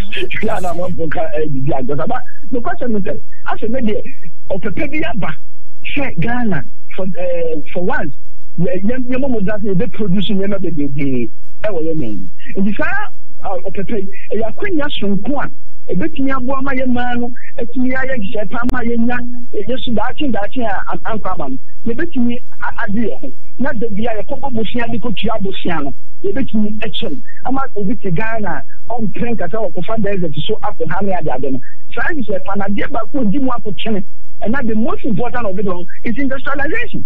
Yeah, about way by on to Africa. Now also to one to Tunisia. Now what's a easy factory now? One thing you must think about is the market. It would produce on hand at the top. Now the other tunnel, so among Phobia Pena, no would the Omoniama producing which are more superior. Now Omo the Sanyama buy a local market here for 4 and more and more Ghana industrialization efforts na you know enya baby emfane na enyina opani mame no ase prepare be baba yo that so yeah that senedin ede George Donfe University of Ghana senior research fellow na ye no edin common 107.1 so ni enne na finance minister eko mrahye badwafie na enkomo ewo ho ode akoto mrahye badwa ho anim say ne ewo ho AGI na afei Guta omo edo omo de akoto aban anim transport unions no so de omo de eko aban keka ni nyina sisi animo de adwene ato ho na afi yahwe ba bia oman no interest wo a ye nyina no yeto ato adwene ebetumi akwa wie keke boko ya boko na ya oman no ye mfanto autopilot se de BCBNC de obey bia de obey bia nye ye the policy ba policy ne say ye di influence ye pese ye kwa yanim no oman no say ni ekwan say necessary faso enti no say nso necessary omanfo no eye na sa wanye ne sa enye yi na ye de policy say that make taxation eye policy taxation as a policy no ye di influence consumption and a lifestyle any bibia eno pa ho a ye de chese o man no ye pese ye di ani sisa de we so ne ye hwe o manfo nkran na o mo ye sei na we die ye jan o man bia wo ho kwan se oyesa na so anya ne sa na ka se open competitive market bibia obi apɛ no onkonko famra yawo ayesa ama no adi yenya emre bi ewom se industrialization afrase ya wodo kwame nkromatam ndru ba bi ne ya nhwe ne Ghana fo ana ye share the group nititru de na ye state owned de na NDP NDC nsuso ebe list ni nyina for diversity eno mo asa atwa om ho etotototo ni nyina ye wo Ghana ha ye wo political leaders ne political party omo nkrofo no eliste o minor japade se ye ton isan say ye state owned enterprises a omo ye ntimi manage omo so omo ye social democrat no enti ye mbo enwuma nyina don komi ye ton ne bi ye production firms ne bi ye say o minor na decide sorton last week in video bi ana brantie bi or try so be incite youth no against churches asofu binum na okan mienu me ntia nkwachi na oka se or they say ahimfie omo asori dan no baby e wo no eye some cranchankra ho na ho ye steel factory, the biggest steel factory in West Africa. It's not true. It's not true. And then sorry no na call as a factory. Wo ho namuntum Miami am fame ya sorry. Niam bi wo. Eh true e yidodo. And I say agin asare ho so na ho ye meat marketing board. Yes, I no correct. But enya so far agin asare and I can say no meat marketing. Said o sika ntino o ya aboa o ya nkokọ ne ento na se enya no correct. Na fa bia no no wote no be 40 years ago na hunkra bobo ho You say one what? Yeah. Will be a city for rent. It's because of your known Ghana Blasters, Munya plays a man. Too infantile. Now Populism. Yeah. Populism, Ghana Mabunu, Monshe, Asofono, and Christianity, the Omo di Ghana, bro, the marketing factory, na Hona, Yakumo, who do any cocoa day? Meat, they are to market meat. Never of a decision, Ghana money. I made a meet me. Sampano, my uncle,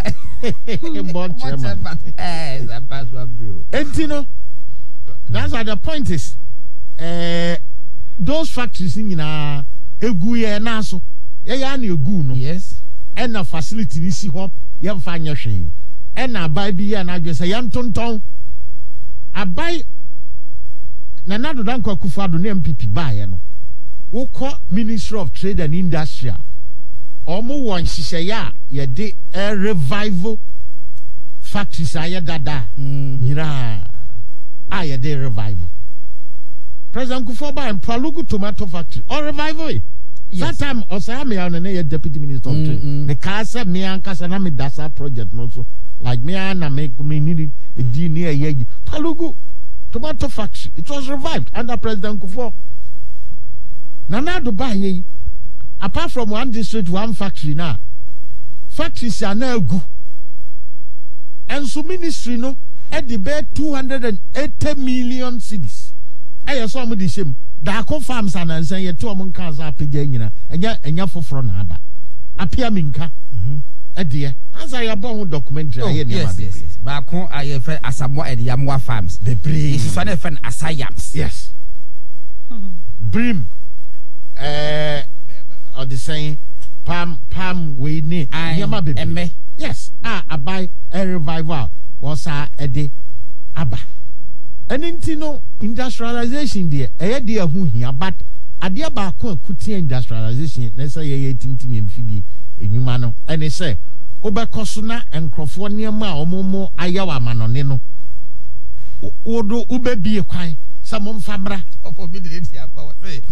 where I live in Tama now, in the 1960s, we used to swim here. What others say? At this year, the Casa only call Olympic Games near Yadi. I was swimming. I, Bebenan go focus during 1962. And I said, focus down on me. At the argument in ye. I know the uncountry. I don't pay you now or research. Now you feel now your cote Bofrebi. Mr. Bofre with the minimum Bofra at Dessin. And I am Odeja no say is that the Dankasan Osha Sasin and Kayafuasa. True. Oh, and tell you could young Kumahosa out here. Oh, but Tia. Man can you myself, man can I was saying. And as I man can is so flowers in the and go be our Nam Hobiano, Obia or honey year. Never be as I want to one first night and training you. How no mudia grow? You see, this is the Uncrofortia say, and say, they are Maya, ye quay nim, ye pesa yem feed the Jumatimi Jina, a Jan and Asro. And Yama be say no, Yabakosway, and I the best Nigeria. Young himself, when it comes to manufacturer, that's our Omokonimu saying, Omutmi, ye, Yama be. I no yentimi be. Nigeria, mention article we are lawyer a day. And sending 25 items banned from being imported. I am a desert or Sadia. Honorable, we did an often go for any new crowd. I did detail in the phone. I call me so and so. Hey, and I was on that you could not so. And I'm been so. Sorry. Was it still full list below? It would say there are at least 25 items that have been banned from being imported into Nigeria. The list circulated by the finance minister on Friday includes soups, spaghetti, and used fridges. And now see full list below. Import prohibition list, trade, live or dead birds, including frozen poultry, pork, beef, bird eggs, refined vegetable oil, cane or beet sugar, chemically pure sucrose, and now also in solid form containing other flavoring cocoa butter, powder and cakes, spaghetti, noodles, fruit juice in retail packs, waters including mineral water and aerated water containing other Obin person be say will be branded there. Now be call now ya the foreign enso bia ni Oman bia so a Edison Ghana. That means so bia ni minim every why you there. To sanity. Enso bia ni. You are say wonu munsu a say tayo ba ku bia amofa ba ku do mo kan ha na ko ba bi o ti ba bia de no emu ha che ko na diluted ba ku bi o mo kan de ye yi. Ye no po ye Norway. Bia ni ho Ampo. Oman bia ni ho bia ye mineral, say ye gold, say cocoa, say ye diamond, say bibia including nsuo. Ye de ne na ye papa che wi aso bia. Amofa de ma no do so. Metronidazole tablets and syrups. Yes. Chloroquine tablets and syrups. Paracetamol, vitamin B complex tablets, multivitamin tablets, capsules, syrups, aspirin tablets, magnesium trisilicate tablets, piperazine tablets and syrup, ointments, penicillin, intravenous fluids, waste pharmaceuticals. Yeah, come on, Ghana for mosquito repellent. Importation wa Nigeria. Mosquito repellent. Na mo fa unim sa wo koto ye bisa so pe Ghana dia na wo pe abrochire dia the difference be ne wo corrugated paper and paper boards, cement, telephone recharge cards and vouchers, carpets and other textile floor coverings, all types of footwear, bags and suitcases, hollow glass bottles of a capacity exceeding 150 or 0.15 liters, used compressors, used air conditioners, furniture, amofa bebre, ballpoint pen, Nigeria ya bane da pen the back room as e obi ntimi nya pen wa Nigeria when nyina ya bane da na ya ade hwe uko national health insurance apart from say ye hwe obi na omotia ne ho ka no pharmaceutical side so when it comes to supply of product last na meka India for omonye niema omonye product no Ghana ha omo na timi awurawura mu ama Indian pharmaceutical product omo produce no efra amanone ehana eno no omo supply hospitals bebre how because obi ebetimi akwakraba e wo bra ns chemist no or the same tobinko no pokufama any kina farmer pokufama no I establish wo betimi produce nyama nyina Nigeria no man bane paracetamol utimi biko sa enra horo bebre nkrofo no usuru omo di protect omo industry so that obi who said now no paracetamol dey dey aye here enti say yen import bi mu dia ene obi be position ho na bank bo se kra wa kwakoje just the next coming small I expand within short time over omo factories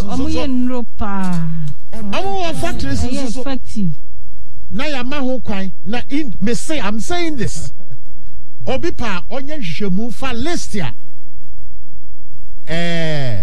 what national health insurance almost supply so no mo hwe nro dodo India for de ba omo health ministry ni ba bia national insurance omo disade na kire omo nya aniwu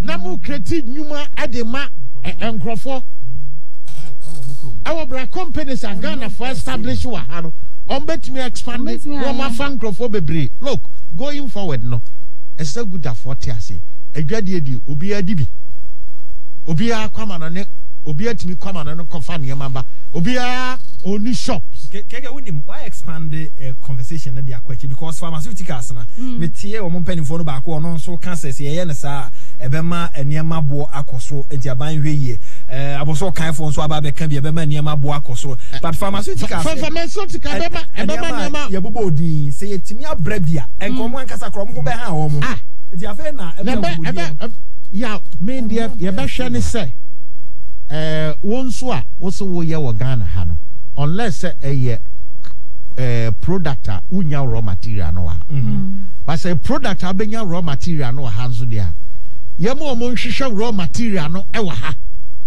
so yen kwankwa ye factories o mo ye just value addition or packaging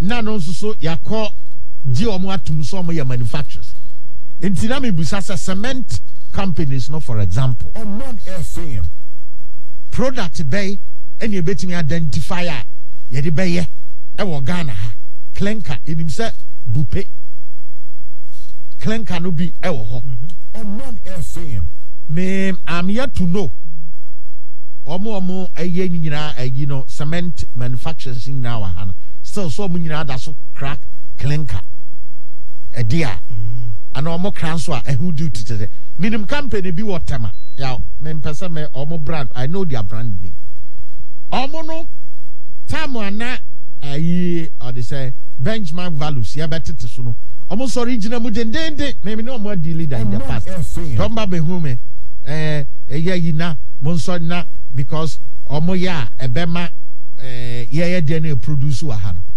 and am say mo dia mo produce no ha no mo di bibia tomato peri no ne flan yama mo di flan nyina ma Ghana ha and am package keke whatever mon tontosi mfi akoma dai mon tontosi say obe typical example ne of abo ahidi aye no don fetting what you say Nazar company ni tomato factory and no there are grower farms like farms no ho enti o koje asase ebi ekutua compensation ama ahemfo ye kutu nsama ahemfo bi ombehu sikanim kakra asase no nso nkrofo na ekodo maburu na ekodo omo de sikai eni akumane ne ma ye de kwakodo eye leba ye be ha leba betu omo ka nkrofo na bedu antosi no ombeton omo tintosi na ye bebobo no adakatom carpenters benya adwuma ye no mo abobo no mo ton no mo de tra ebi abobo ya ne de twimba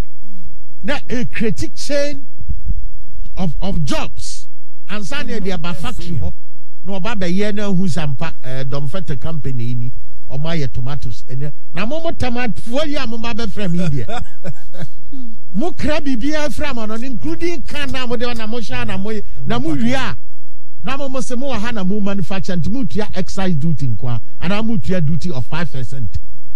Media mintimi ne mo nyaawe skadudo bi ambe pia mintimi nkwa ye sebe sa advocacy adwuma fono mamo na mo bedi no enya manufacturing my view with the Africa tomato processing factory good with the Africa entos ni with the for the producer entos ni akma dan tos akma tomato so the big buy one go taste but the ja mo cheja mi we presidential candidate bi ana asabe candidate akua odi akua chi ababi odo ba kono na say awon ni di gomo this was a man fast afi o si dabi odi akone koti kaso nu na be yi ya kemi na e hola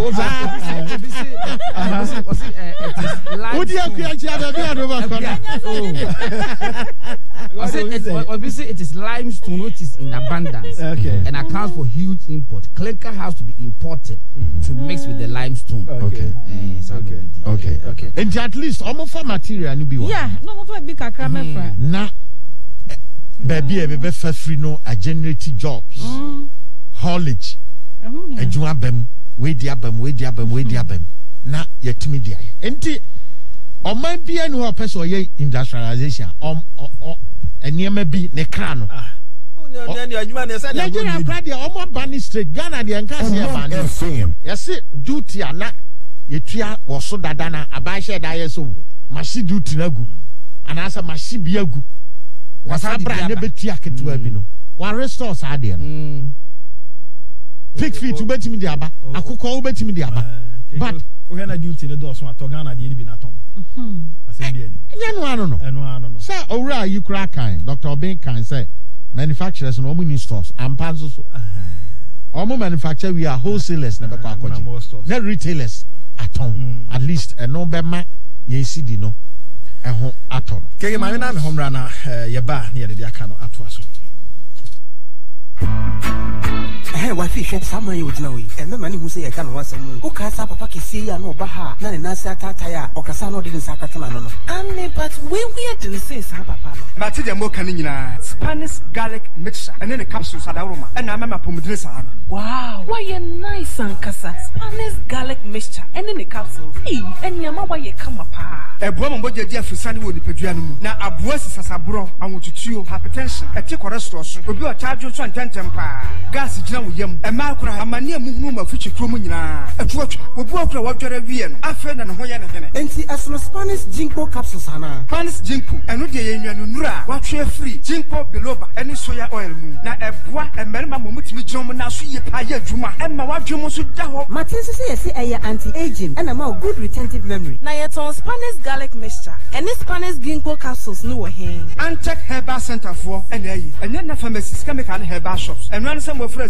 0266 11 41 11 apenfu abacho mo manufo no kwada wo ne mfedu mienu enka ho FDA agi edwedie krato yi atum Cocoa Dairy Free Coconut Milk. Cocoa Dairy Free Coconut Milk. Yekube America, obo adie dua bakube ene ye di aye. Se wudi guti ana koko mu a, embo apo enti ema no pe aduane ye krabe hwankasa. Calcium ni vitamin D2 a ewo mu no. Emma wosi ni wondompe mu ye den. Vitamin D12 no nso boa ma wo moja no di efusane. Cocoa die eduaba na ye di aye. Na Vegetarian Society a ewo UK agia tum pefi. Cocoa Dairy Free Coconut Milk. Jiba ku sesia. Etufo frɛ telephone 027-444-0180. FDA ahwehwɛ sa edwadie nkrato yi mu agya atum sɛ ye. Cocoa Dairy Free Coconut Milk. Afiwe, Black Friday at Bantemo Franco Trading Enterprise. Every 22nd November, Kosi 29th November 2021. Enjoy amazing discounts in all Franco Trading shops nationwide. What is why? Call Franco Trading Enterprise Shop Biania. Twadie Nenya Santis Oibi. Fre 0246 422 338 and 0555 939311 and log on to francotrading.com. Sheshe Franco Trading Enterprise Wadabraka opposite the Roxy Cinema, Osu, Oben Ecobank no, Accra, or you're opposite the Minaba Building, Hajo, or Accra Station, Labas, or opposite the Tema Station, Tema, or Community One Waterworks, Circle, or opposite the Other Rise, War Medina, or you're about 100 meters from the police station, Wakaswa, or Nekaswa Polyclinic no, the Dinshe anymore.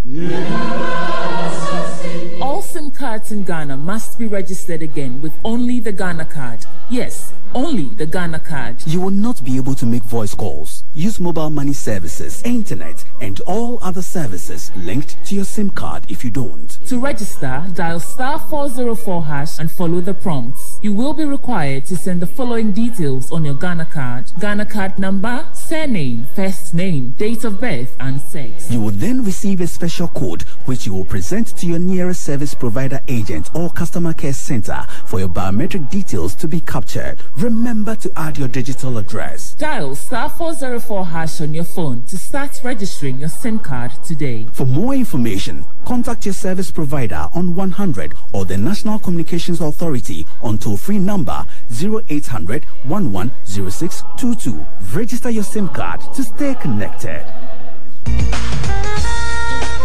Oh, yes! The ultimate +1 promo. Enya Landi Abedu Rent to Own by Cities and Habitats. Omisha Plan City Extension Project. I say Ediaba Sabra Nabeto Fienia Madam Kraba Kunka free under the Plan City Extension Project. Yentem Nabra na ubetime abetna edren eye rent to own. Anibonso Dafom Bambo Chinaso na community won utimi say you. This is a carefully engineered city. Shannon said this +1 Ramadan promo efiti na kopem 31st October ena ebakuna wieye nemom enhyehyɛ kakra ɛwɔ ho frɛyɛn ɛwɔ 055 553 0300 ena 057 791 1101 ena 055 705 4635 yɛn partners any city and habitats Mingo Pram District Assembly Ministry of Local Government and Rural Development any UN habitat yɛn website ɛyɛ newaccra.city and now the project management center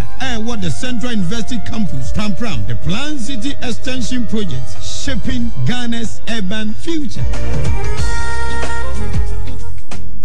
Ghana ha paadie school papa paaya baako pɛ ɛnoa ne St. Peter's Mission School nanso meka me yere ndimindi o nyabotre ebia na won kan kyerɛ no sɛ St. Peter's Mission School no ɛyɛ day and a boarding school na wɔgye free crèche nursery SHS aircraft wɔyɛ business general science general labs visual labs home economics science wɔ remedial school na asɛm de ka ho ne sɛ St. Peter's Mission School wɔbie branch foforɔ kra ɛwɔ kwafo krom yɛ ɛbɛn sa wɔm wɔ abɛfo nsa no bia yɛ enkode diagro wɔ hɔ no mo ɛma kyɛde nyame de dum wɔ mo no etie wɔ ICT lab library and a face science lab ɛwɔ hɔ no mo na ɔmo basis no emu so yi ankasa sese ewiase assistant no wɔyɛ wɔ no an e-learning platform a ɛbɛboa ma akɔdaa no adwe ayɛ adwuma ntɛm na wɔde asua de anya ne ho ahotoso St. Peter's Mission School wɔ East Legon Obojo Ashalebotwe New Town down ɛna kwafo kromo ɛbɛn sa wɔm frɛ 0540 123 734 and 0540 122 734. Hey, Unia, oh, Kawi, dear me, feely, yes. Kawi, fuel of the Guman, the Gold Super XP Ron 95. I have one additives, Papa B. And there's an Bobadium. Debut, Gold Super XP Ron 95 on a higher grade fuel. Now, so no one no more fuel near Pepe. How much should I and send you and Rentemo into a bomb Siska and a Sansu who engine no more Phoebe frame cannon was also into when you nature no one no more fuel near Pepe. I say additivated diesel XP so into just a baby and who here said driver via Becassa would Jessica extra via for the high grade fuel. Golly, I ain't Goyle, good energy. Say a case Dominion herbal powder, a young one with Juma Emma immune system, and now in Quabo will nip a Germany yet. Then the senti, what Teddy Yaresun Kunimua, and what dance be new. I don't dare fine pa, Manumbi, Sinami Diwa dancing, and I say, me say, me one price station, me ton white, me ba me jina science, a mamma problem, me 9 Mississippi, to me in our bay. Demetra Kunyason, so me no more drone 3 days, with me jina me naso, a try dear. Dominion herbal powder, dear, Minia, and yet a man for dance yinti, and a bacon fool, near a year over Minipeduamuno, a bro madrin, and a mentias so. Nipa biara, who per se, would you won't fear Yankupon de Mawono, now would demean a dear, and mad Dominion herbal powder, and Pau de Biara da. As someone at the Hono, Dominion herbal powder, and once one year will so share will take up. Now that take it to us a biagumu, will transit Yanum. What we Angels Dominion Herbal Center, one cocoa and a diaba, a painful, a baton more monuful, and in Quadawan in Field, you do one come home. Do after 054 315 8195. FD, I shall say a dreading crack to him, Ajatum say, beautiful brand new day. Me telegram no nice no, a quick mame, me message here, was 1 man in the EMF report. BBC, Sella do a better if you are also over many. Hey, homeboy guy, it took a pot now, or for money home appliance, and let us say, I can't say appliance. Mentally, baby, I can't say appliances, but we are one out of the woman test for mouth, and let us say, damn 1 year, Macray, getting in our bon out toy. Madame for being a catcher, me, some can say appliances, metoniema, not Tadia Baba, yet Tombaco, who told me near Tommy, no, Fenya washing machine, air conditioning, refrigerators, woofer with surrounding speakers, and a Jamunia Mabia, Brandon and Sodier, Samsung, Hisense, Media, Chigo, Pearl, Nasco, and a Dekaka Hubia. Who told me you know, we are near me, you know, the communions, how the funny mammy and Sakwa. Hey, yeah, but so you're near me now, and so I'm your mobile, and it's water, and a dish anymore. Of Uncle Barrier, you're been police station. I back a free pipe junction. I'm a summer universal filling station. What was the White House ACP? 0555 776050 0200 421 004. I give you praise, oh bro.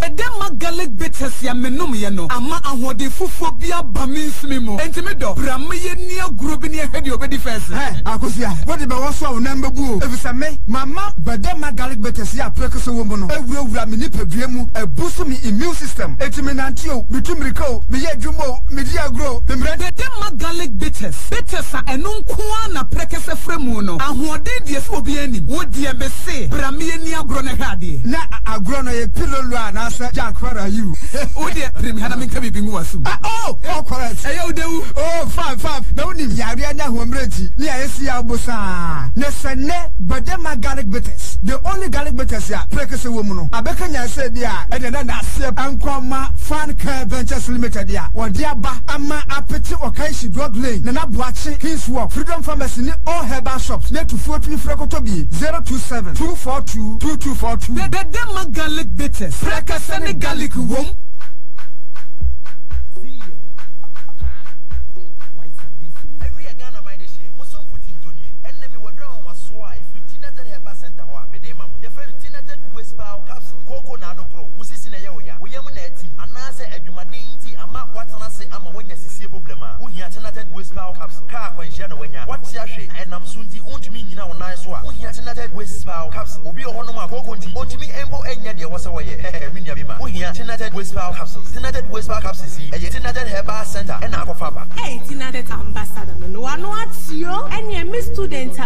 laptop many say me who are you aje me izumi west na nsa na mehun me so me die ne ne many aban kasakra uhia tinated hayan herbal capsule hayan herbal capsule eno enebejo say what na computer ti enfie bebre ama wanya enie problem a uhia tinated hayan herbal capsules yes tinated hayan herbal capsules e de me papa wa drive at later ache anajo a ohu kwan so yie no eni me nya be ma opusa na ni ma na ni ayekwa ohu hye no ene se no na beji me ni mabusua ayo tinated hayan herbal capsules eno enebeje woni wabusua e ba be bom ho bai afi eni ya de nkitinkiti a adokoro ho eni wabusua wa hye space ache ama hunhu ade ye ana wo ready e wo so de book ni ba wanim ana hunhu ade wachiri wuhia tinated hayan herbal capsule e ye draw waso a tinated herbal kro ya akofa aba ode abra se emwo na nti wani so emma wani so na ho embie wani so ja ne hu ade ye tinated waste capsules and tinated hayan herbal capsules eti usisimo no na ebie wani so han electricity da wo so ne machu medi niwra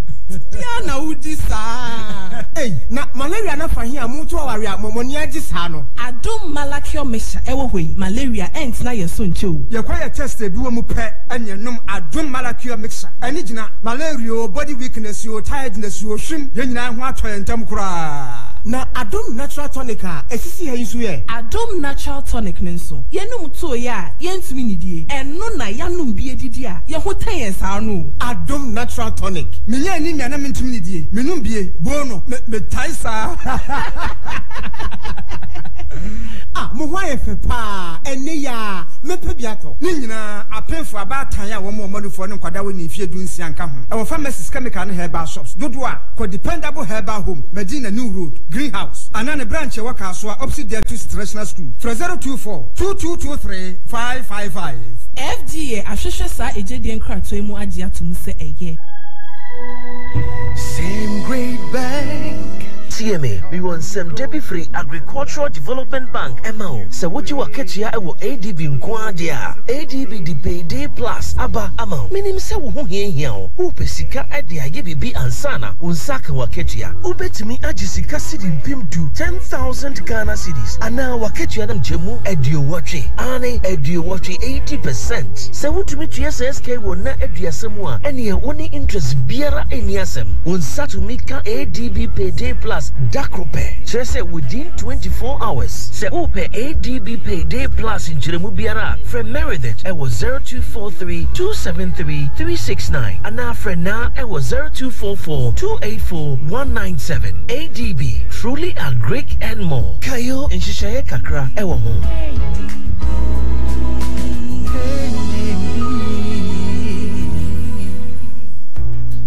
Hey, Amanak real estate for Medamuase. Nye promotion a mu ye ya. Aka me se ka fie yi. Ehe na menya asase ato. Ebusia wo nhwe. Amanak real estate a dream ne wo hunti no. Wo se ne nsase a e wo Shy Hills akane na odiji 10,000 cedis no. Ene wo ye promotion ti. What is to shim e de about 5,000 Ghana cedis. Who tia 5,000 ni nyina dia. Wo nkrata ka ho a wo de ma wo. Wo ni asembia. Na momu no so pese wo tia ne kakra nso a. Wo no betena say hwehwe ya. E be ma wo hu anhan wo. Wo sai e wo half plotter. Eno so wo to ne 3,000 Ghana cedis. E de ma wo. Amanak real estate insase no so de. Wo twitwa akwanya tum. Enyina mo nkane ne nsuo wo so dada. Enti ne so wo to wasase a. Oh how bia eni ho. Amanak real estate e wa Shaiman. One Queen's Hotel no na bon hwe ni mu. Ana frem 020-142-7331 ana 0243-257223. Amanak real estate. You dream it, we build it.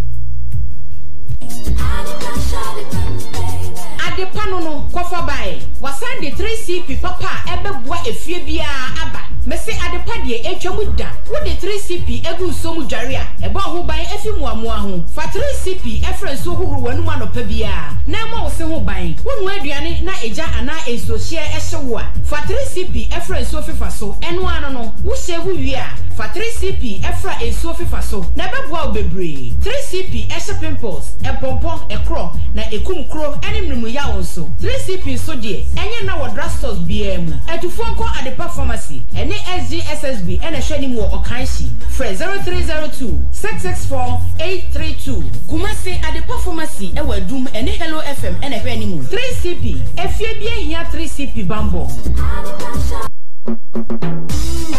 shaping the nation 107.1 hey Oman shaping the nation 107.1 hey Oman shaping the nation 107.1 hey Oman I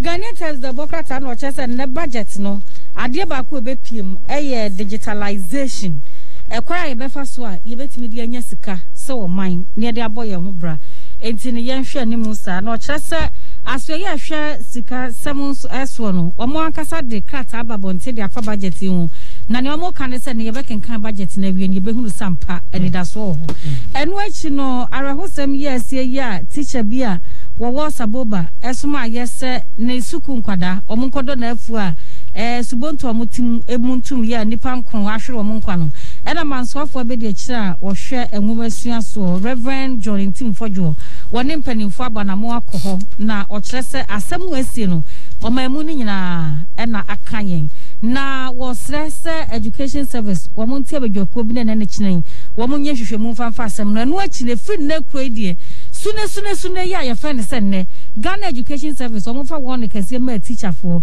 se obi anhwe ene wansoma akoda bi da se wonko na afom nkodo wonko nsuo ma no ana wonko ye bibi woni fia na se na afom ma no sad de osi omuntwam kra eno achi no nso no miamia ahodo a ensuo toye akotwia fa nkrofo so ba bia tidal waves no ehun sensem bo no eno chese manswafo hwensu ani adansie so wachire na adwen bi se wanhwe a miamia ahodo ekotwi fa so ba bi te sa dan west ene adan east no omanfo tetete bemben po ano no ye beyi wo mu nyina afiri akopa ba bi foforo edi wo mu atena se be ya ebetimi so aboa wo mu memfa ba konka wo katafa ye toso miensa abrantie bi wonko law school wosime ye lawyer na nkrofo so nya ne mugidi etues kaba no so wonkodi wo mu asema wo waje nkrofo sikadi ya asem won ye na ba betu suspect Eric Salom nochu wonsa kwazo hweso enye ne fake lawyer wasanso kire se obetimi aboa ma nkrofo anya security agencies no akọ wabu nkrofo afa se sunsuram e won kran ni God yanku anim na Alpha Telegraphic na so front page 2022 budget na ne ebe fa so no ekuaka digitalization ho asem na skills training and entrepreneurship it abo fa hwe mu dia ne me insane mabunu ho asem pa na ejina omo yi so na entrepreneurship ne skills training na ni skaka ka mbe ma mpanifo no so no fa ya ye hwe ni yi to the beer last the beer maker obi a wo pay 20,000 dey business o man 2,000 amofa o hana waka can obi di no asa medical nti no ye nhwe mu yi na Ghana Health Service for say the Pfizer COVID-19 university no first no na age limit no yati aba form okay she said no yati aba 18 me pa true first na say na from 18 aye it said about 15 year or more or the 15 or kwa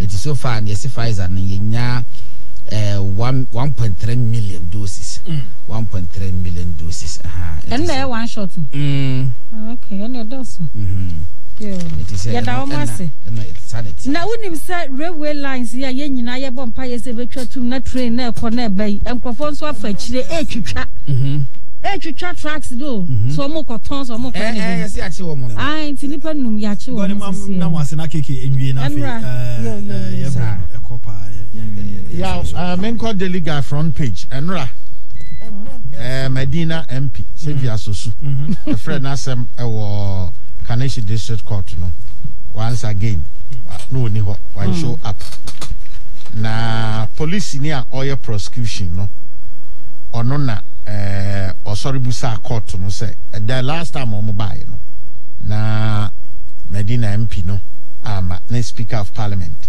atro e de aba say oye dwuma ewo emrasha bedwadin ewo baabi ene nti no asem na ntimi amaso ema omo court no sa atro koi say edase ni e de asem na hye nra nti no omo nsamra enti prosecutor na yes opeso hu say letter no so a court no esade ekoye no say ne wo mu a na no na otemuafo no baba ebe kase say no letter foforo aba na letter foforo no so aba no no kra no wakai but okai no eniema mienu ne wom enti asianim in one breath no or kase nipa no ye be parliament enti wo ha ye parliamentary work salate no mu anso sa kase watu parliament asma no America